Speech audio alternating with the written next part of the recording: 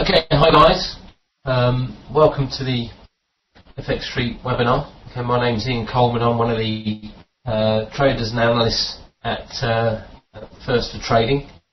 Okay, we're an analytical analytical report writing and trade recommendation company, I suppose is how you could describe First for Trading.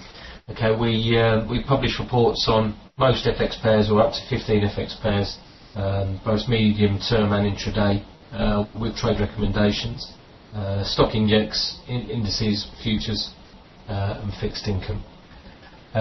My role within the company is the head of the FX department. So I oversee all the FX trades and recommendations that we make.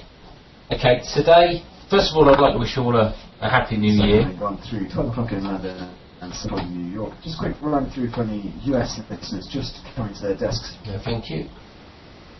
Yeah, wish you all a happy New Year for 2013. I hope it's very prosperous for you. What we're going to do today, we host all sorts of different webinars for FX Street. And I did, I don't know if it was Vicky or one of the other guys around at FX Street, but I said a while ago, sort of struggling with things to teach, been talking and hosting sort of weekly webinars for I think about 3-4 years now. And in that time we've obviously covered loads of different subjects, from sort of Ishimoku Cloud to trade management, to price action, to thin levels, to symmetrical patterns, to Elliott wave, etc. I won't say that we're struggling for input, because we can obviously repeat some, but it obviously gets pretty boring for people. So I thought this week, with it being the start of a new year, I thought we'd throw some questions in and basically try and answer those questions within an hour. And we're also that's going to lead us on to basically money management, trade size, whether or not we can predict the market with regards to retracements, extensions, trend. So I'm going to get started, because I'm probably losing track already, and you're probably wondering what the hell I'm going on about. So I've written some questions down here. One of them's is from Trading in the Zone. If you haven't read that book, I suggest you do, because it's very good. And I actually have the 5 points from Trading in the Zone in my office, and it's basically at eye level, and I look at them every day. And I do believe in these 5 points. And one of the 5 points is basically says, can we predict the markets? Okay. And that's a really relevant question. Can we predict the markets? Okay, and do we know? And obviously, know being in inverted commas. Okay, do we know when the trends change? Okay, and do we know what is going to happen next? And then basically at the end of it, he basically says, do we need to know? If you have a system in place that basically puts you into the trades and takes you out of trades, then is it essential that you actually need to know where the market is going? So we're going to look at all that. That's going to bring us onto basically a bias. Okay, so that for me, trading the markets is basically about having a bias. Okay, is the bias bullish? Is the bias bearish? Or is it neutral? Okay, what are the signals? And what I also look to a hell of a lot is time frames. Okay, I'm breaking down time frames. I've just got a plain euro-dollar chart up here with two moving averages. I think the first moving average is a 20 moving average, and the second moving average is a 50. Okay, and they're basically just for trend indication. And all I want to do is just break through the time frames right at the start of this webinar and just show how we can have conflicting views in all these different time frames. So how can you know, obviously some guys are trading off shorter time frames, so they might be bearish. So another guy might be trading off a 4-hour time frame, so he'll have a bullish bias. Okay. Now we always say, are you correct? You know, I bought euro dollar. Is it going up? Am I correct? But both participants, if you like, in the market can be correct. You know, the guy that's trading off a 1 minute chart and shorting it might be looking for 10 pips, so he could be correct in that time frame. Whereas the guy that's trading off a daily, a 4 hourly, you know, a larger time frame, and is looking to buy it, you know, there's nothing wrong with him buying on dips, because he's probably looking for 100 pips with a much larger stop loss. Okay, so it's the different views that we're going to get off different time frames. Okay, and then we're going to talk about these views, and I'm basically going to try and show you a very basic technique for getting into trades and staying in trades, okay, without actually having to have a view on the market. Now that might sound ridiculous, because obviously I'm a technical analyst and I make money not only from trading the markets, but from analysing the markets and selling our analytical reports into banks and hedge funds and retail traders like yourselves. So it's strange for me to say that you don't need to know where the market's going to be to make money. It helps because we're looking to predict where markets are going, but you don't necessarily need to know where it's going to go in the next 5 minutes, the next hour, in order to make money. So first of all, we've got a euro dollar 5 minute chart up. Okay. Now to me, I was going to throw it into questions. So I was going to ask you to participate, and I was going to say basically, what does this chart tell you? Now that could take. Feel free to throw anything into the chat as we go through these time frames. But to me, it shows nothing. Okay, so in this time frame, this 5 minute time frame, do I want to be trading it? Okay, because all we've got today is consolidation. Okay, now how do we know that? Well, we can just see it, really. I mean, you don't have to be a rocket scientist to see that is going nowhere. Okay, we've got the market rejecting levels around 130, 135. Okay, and traders are buying dips around 131 the figure. So we've got like a 35 pip range, which euro dollar is pretty tight. Okay, could end up being an inside day, etc., etc., etc. But what else we have on here that also shows us that the market is going nowhere is this. Okay, our moving averages. We're getting chopped up. Okay, I never would suggest that anybody trades moving average crossovers. Okay, because they're such a lagging indicator. But what they are good for us, they're good to show us trend. Okay, and if we want a bit more confirmation, which you don't really need, to be perfectly honest.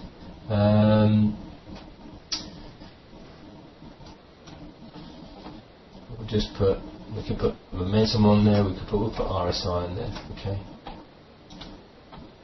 So I really strength index. Okay. Always a good idea. I know I always put RSI on because it's the only one that I look at really, and I always put it on just so we've got a horizontal line around 50. Okay, and if I'm trading around 50, then again it's just confirmed what I'm seeing up here. There is no trend. A lot of the time on this RSI, we'll end up getting a channel the same as we get to the top, or even a consolidating triangle formation. Okay, actually on the trend indicator. Okay, so what I'm trying to get forward here is that this time frame, okay, as we're looking at it now, has no trend.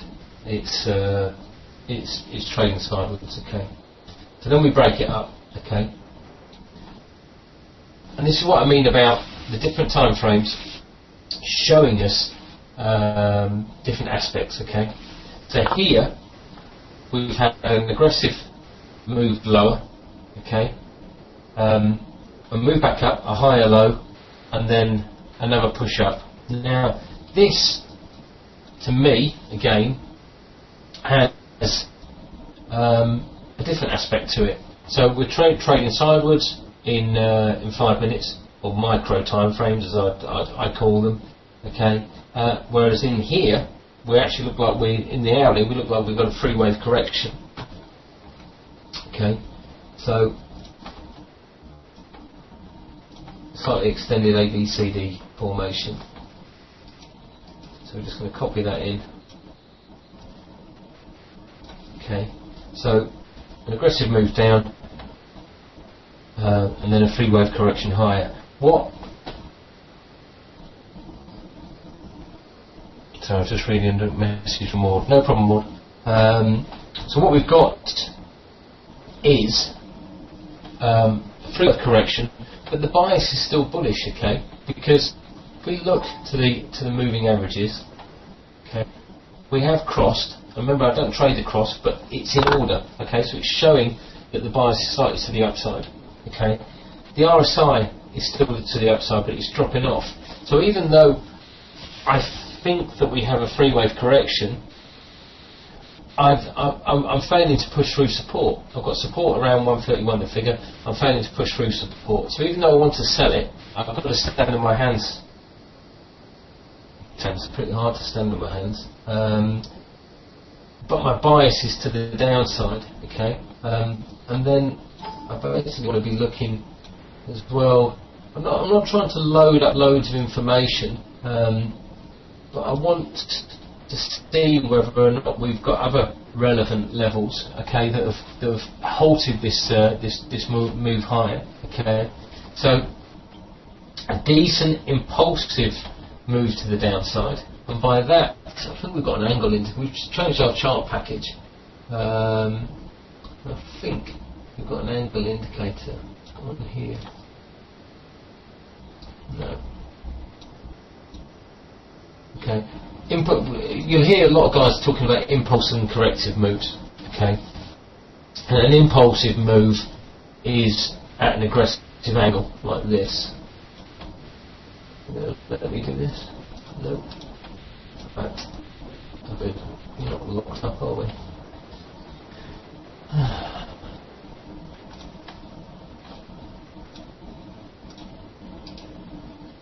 No. Okay, so we've got an aggressive sell-off. Okay, now the move back up is not aggressive.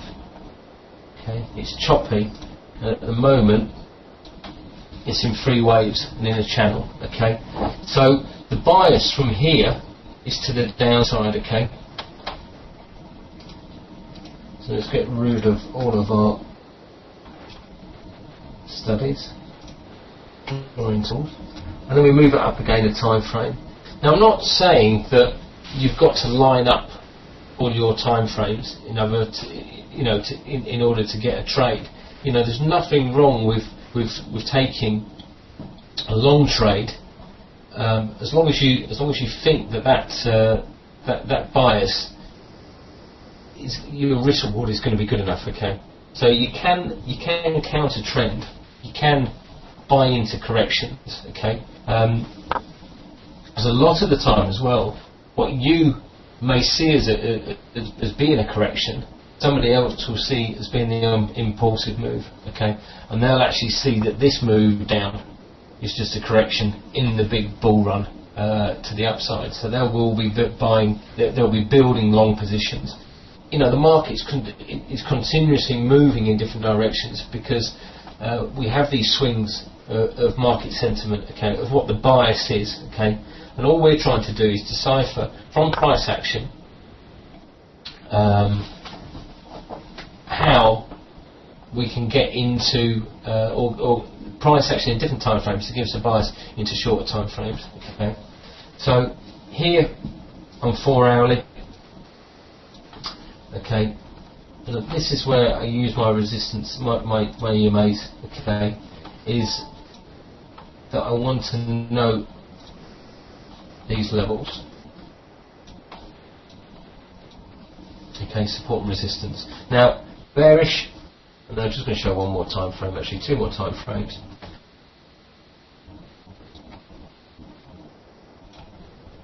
Okay, lower high, and then the sell-off, and then the weekly.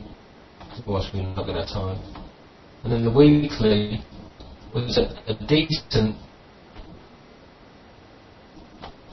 bearish outside bar, but again, this is where sort of the analysis gets flipped a little bit. We had some news, which obviously about the fiscal cliff, that obviously moved the market, buying dollars. Can we count that inside bar? You know, it was a bar that was starting on the 24th of Dec.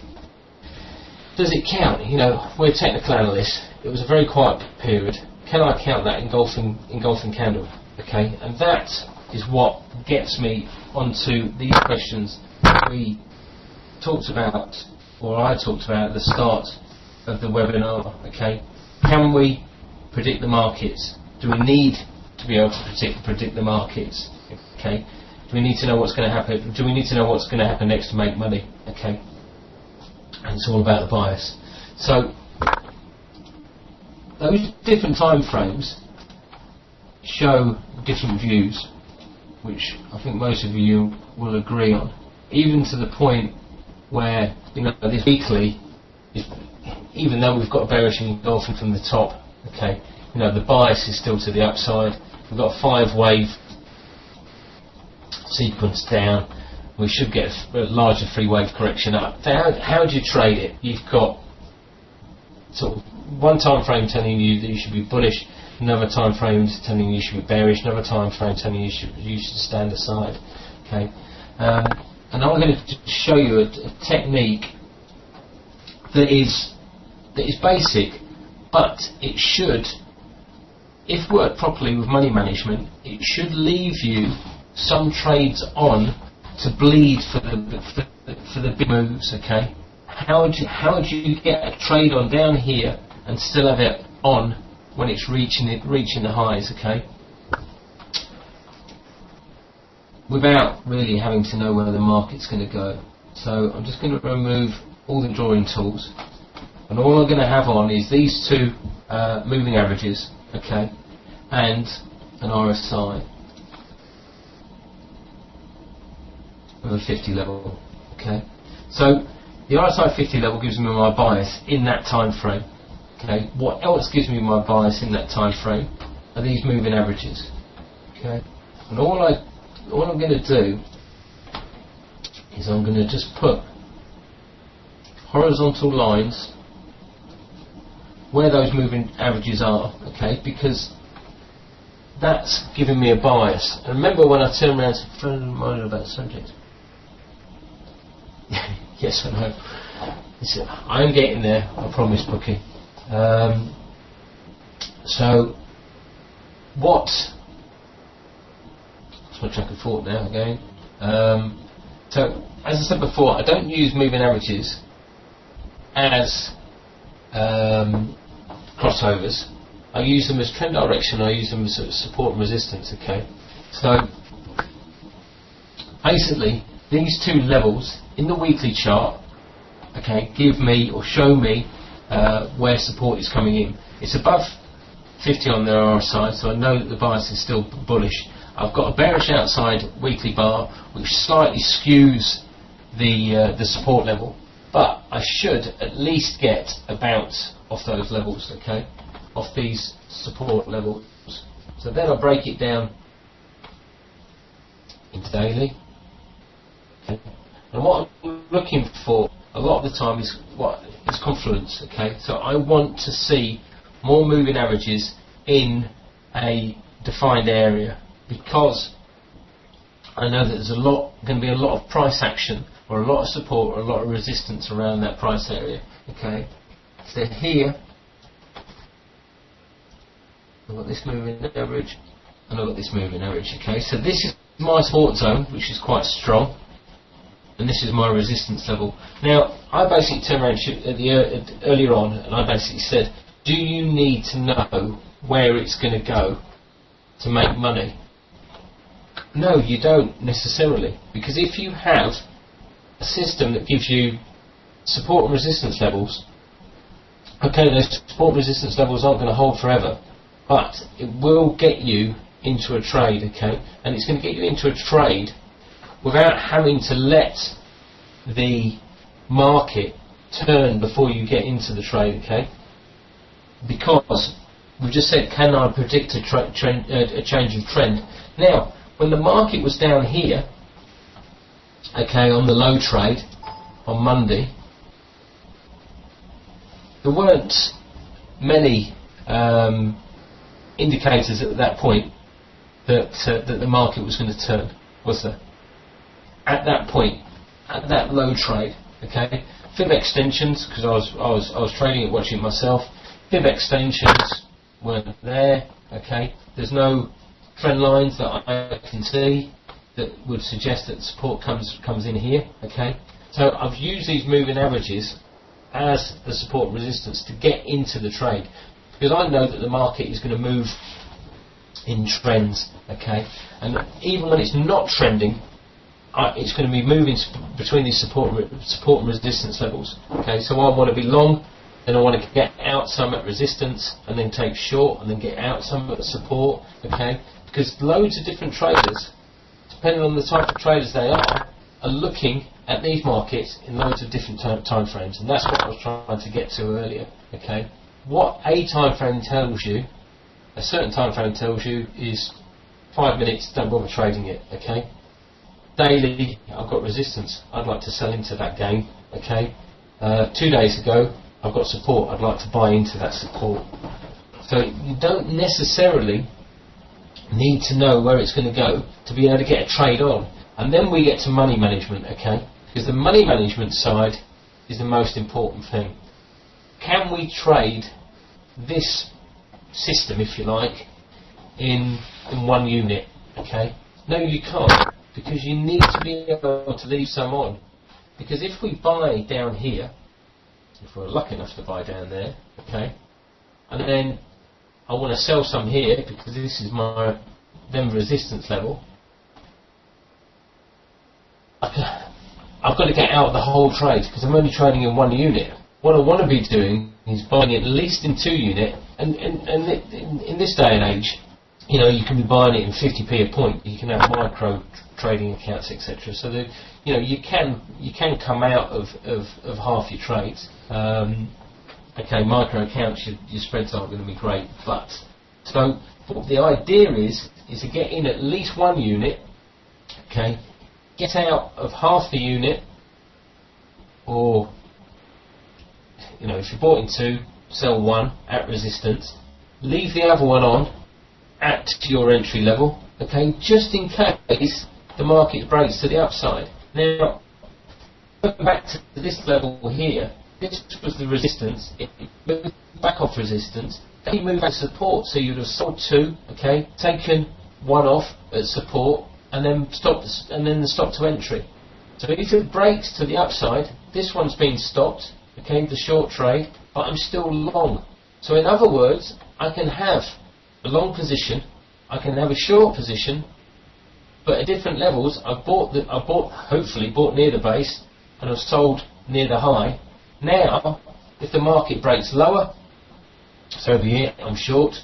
Okay, if the market breaks to the upside, I've still got a unit on. Okay, and I'm long, and I then want to stay long and leave that long trade on until I get a real decent signal that I want to be closing that off. But in the meantime, I still want to be buying, selling support and resistance levels. Okay, and this is how we can do it off time frames. So I'm not saying that you should ignore price action, because price action is another webinar. But price action, aggressive candles can show us a change of trend, and from that we can get a bias. But for the, not necessarily for the novice, but we don't necessarily have to trade with the long-term trend to trade intraday. Okay, here there's only two candle formations that I particularly like either, and that's an outside bar, okay, one that completely engulfs previous candle formation, okay, so a bearish bar, and then a bullish outside bar, preferably at highs and lows. Let me just see if we'll find one. But again, people will be seeing, or traders will be seeing, that in different time frames. So where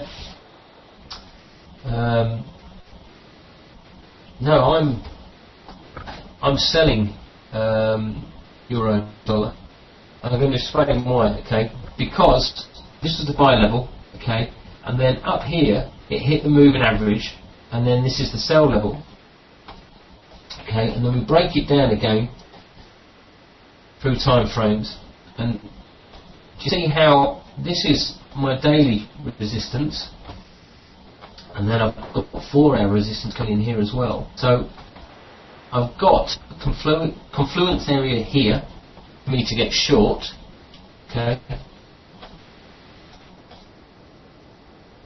and I've got a bullish area here from my moving averages to get me long. So basically, long 1 unit from here now, and short 2 units from here, okay, because this was really the signal to sell off this moving average, okay, and then I should be taking 1 unit off at the base, because I'm still trading it with what my view is, but I'm trading it in between support and resistance levels. You see what I'm saying? So this, I hope you're doing, I know it's a little bit confusing, this is an aggressive sell-off. Okay, but it's an aggressive sell-off into support. What did I say? I said that you can still trade against your view, as long as, firstly, you don't outstay your welcome, and secondly, when you do get to your resistance levels with your view, then you trade with it. You might be right, you might be wrong, but you're basically going to be long and short, but you're going to run the winner, if you like. Okay. Don't be long and short at the same level. I mean, I've heard of these guys that say, oh, you know, you buy and sell at the same level, then you take the winner off and you run the loser, and you buy and sell at, you know, this pyramid trading. Balmy, as far as I'm concerned, because all you're ever going to do is you're just netting all the time. Here, you're buying, hopefully near the end of the trend, okay, and then you're selling the correction level, okay, so you're using larger time frame moving average as your support, short time frame moving average as your resistance, okay. Now if she runs, and you've got to remember, what 2 units bought here, okay, 1 unit cashed in here, okay, so we're still long around 08, 100 big figures, okay, 100 big figures, 100 pips, and 1 big figure, okay. So still got profit running and banks and gains, okay. So that long trade has paid for itself no end. Now, if the market does take out this resistance level, yes, I've lost small, but I only lost small in 2 units. I've still 1 unit long, and I'm still building on that profit. So do you see what I'm saying? It's you don't necessarily need to know where the market is going in order to make money. As long as you can spot support and resistance levels and trade off them and leave them, okay, until one runs, one gets stopped and one gets run out, okay. And all that happens, well, that has been happening, okay, is the market has a tendency just to trade between these SNRs, these support and resistance levels, okay, and that to me is quite strong. We've got 2 moving averages that are close together, okay. Doesn't look like it's going to break to the downside too aggressively, but I've got that bias because of this, okay. So this is my bias, okay. I've bought the correction. I'm now selling into the rally, okay, but I'm still long 1. These moving averages are 20 and 50. Simple moving averages. Anybody got any questions? Okay, and then so we talked about trade size. There's another way that you can play this, not this game, but You have to trade in 2 units because you need to get some off.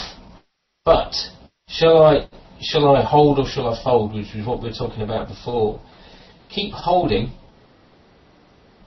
both of your positions, okay, until one of two things happen.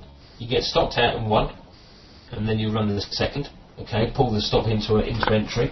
So basically long here, okay, short here. If this stop gets taken, then I want to bring my long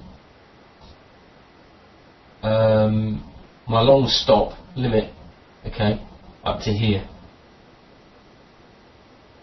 or below this moving average, okay. If it breaks and moves lower below this moving average, then I want to be cashing this one in, okay, this long trade. When to hold and when to fold. So that's one scenario. You either get stopped out in one trade and you run the other, or you only have one view, okay, and you just trade that moving average, okay, and you just trade it to the upside. But the reason for trying to show you this webinar today is because we can always look to different time frames, and different time frames will give us different views. And a lot of the time, yes, I'm a great believer in trading with the bias, and most of the daily calls that we produce at First for Trading will be based around a daily bias, okay. So, you know, the call today has been to short euro dollar from the open, and that's because we've got an ABC correction completion. We've got a fib level, or we're trading in between fib levels, okay, and I've got some resistance to the upside. It depends which time frame you're looking at. That's what I'm saying. So here, this daily one, I entered the long, okay, on the daily time frame, and I've entered the short on the 240 minute time frame, okay, because this was a bullish signal, or bullish support, if you like, okay, and this is bearish, okay.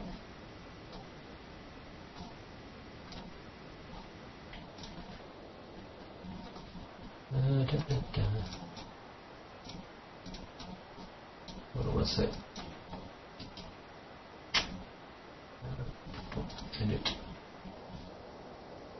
Okay, the actual moving averages I've got on here, a 15 exponential moving average and a 62 exponential moving average. Okay, any questions? And we find that we can do this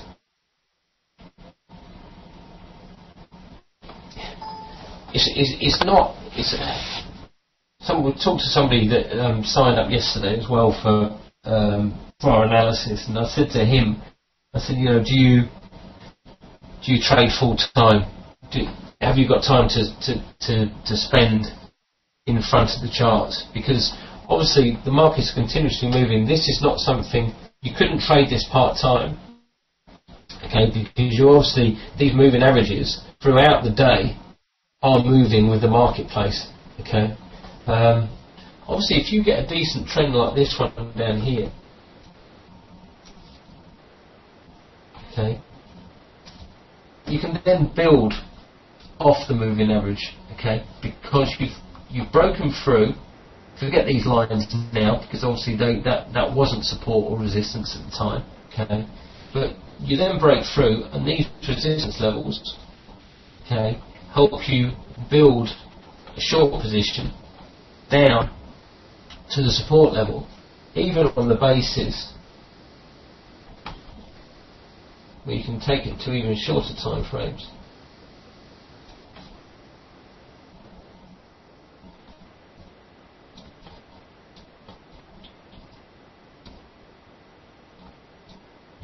Pull this up.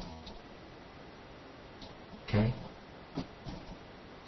So you know, this is support, this is off, this is a 15-minute chart. But it'll work in most time frames if you really want to screw it down into shorter time frames. And then we get, and here, in shorter time frames, I'd actually use signals. So, obviously bearish, moving to the downside, and then we get, that's the wrong one, that's not, and then we get engulfing bars,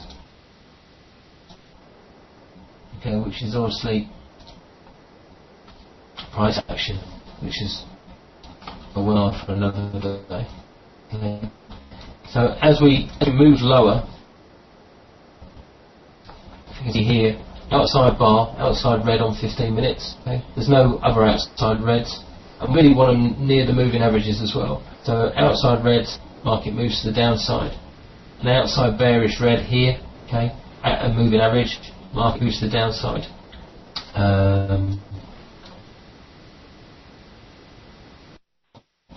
You know, outside red here, market moves to the downside. I wouldn't have been trading that too late in the day anyway.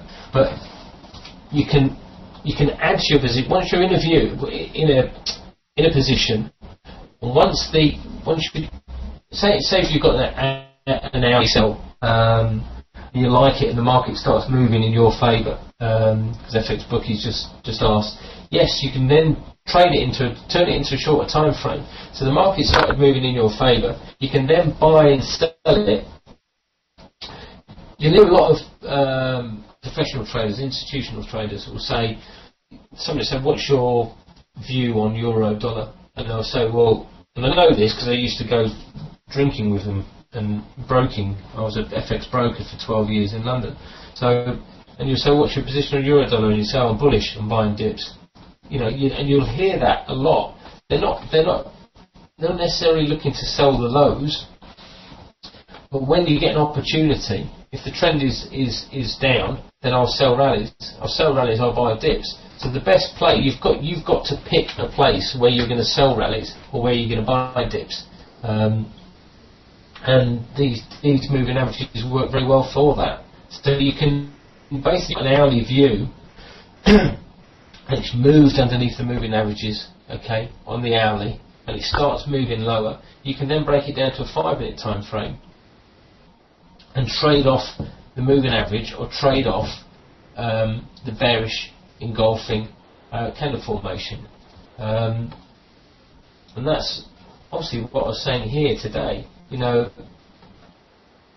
if you're going to trade that technique, it's good because it keeps you out of trouble. Because here, how the hell can I trade off a moving average? Well, I can't, because it's not going anywhere. I can have a punt, but this is the punt. This is the resistance level up here. Okay, it's not. This is nothing.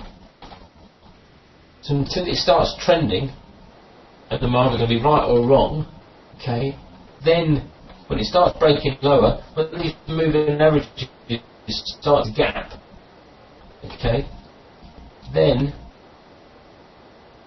yesterday, then you can start taking your trades off your moving average, okay. Bullish engulfing, going to crossover, but this is more important. The fact that it came back, retested the 50, okay, and then moves up, dips here, okay, then moves higher, and this is basically showing us that the trend is to the upside, trend is to the upside.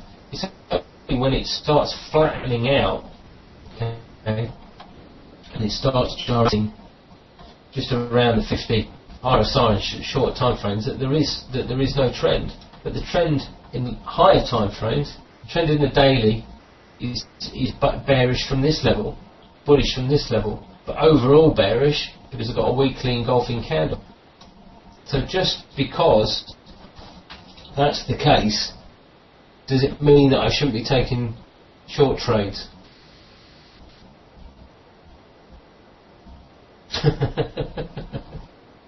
I trade better after a couple of beers. You lose the fear bit. I don't know about the greed, but the fear bit seems to disappear after a couple of shandies. Okay, I've been told by Maud, that we've only got a couple of minutes left. So has anybody got any questions? And again, just to emphasise what this was about today, can we predict the markets? No, we can't.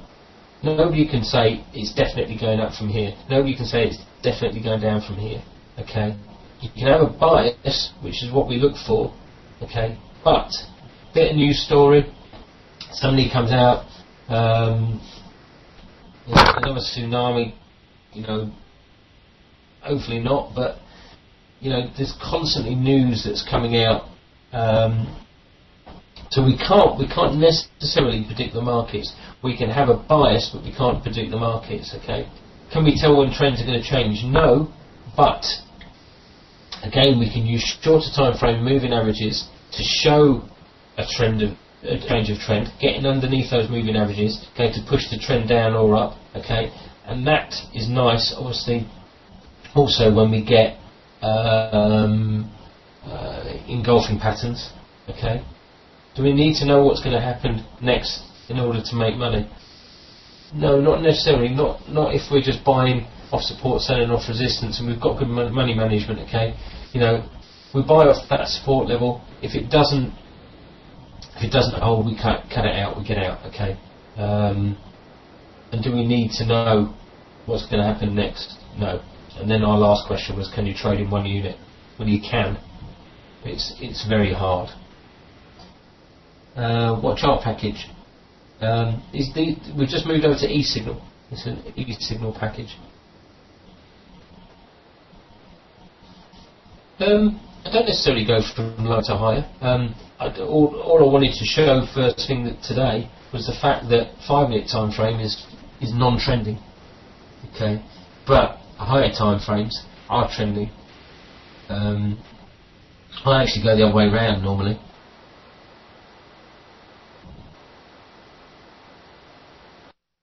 I don't know what package E-Signal is, to be honest. The bell's going off. It figures out. Okay, so we're moving a bit lower. So now look. So basically, this is now the prime time to take half off. Okay, so sold here, take half off. I'm long one unit, short one unit, and I basically want to see a reaction here. Okay, I personally think it's going to break to the downside. The RSI setting is 15. Let's see what else is going on. That was the chart I was supposed to use. Okay, was knocked off a little bit. Short euro sterling from 81.60. Now again, I'm going to have to jump a sec because I've been instructed I can't be any later than 12:45. But again, this euro sterling getting short of 81.60 as we did this morning. It's okay. That's not a calculated guess, but it's a decent trade with low risk reward. Within a downside move, it can be seen in 5 waves. We've got a 3-wave correction to the upside. It's stalled. It's an ABC formation, and it's a fib level. Now, again, you don't necessarily have to use. What am I trying to say? You don't necessarily have to use moving averages to get you in and out. If you've got a confluence area, okay, of where you've got the end of an ABCD formation, where you've got a moving average that lines up as well, maybe an RSI that lines up, maybe a fib level that lines up. If you've got a combination, a large combination of support or resistance in one level, it means that more traders will be looking at that support or resistance level. So you've got more of a chance of at least getting a bounce from that level.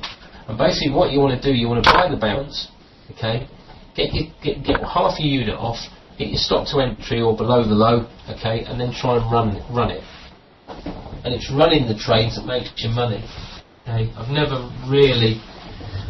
I'd like to be able to scalp, but I'm not any good at it.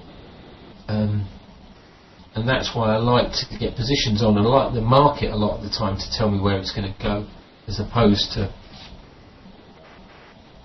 trying to guess, if you like. Okay, we've got to go, guys. I hope it made sense. Firstly, good luck with your trading. As I said earlier, have a good 2013. If you want to trial our analysis, we do a discounted 1 month trial for anybody that wants to come and have a look at what we do. Okay, and that's first for trading, the number 4, first4trading.com. Okay, thanks a lot. See you guys.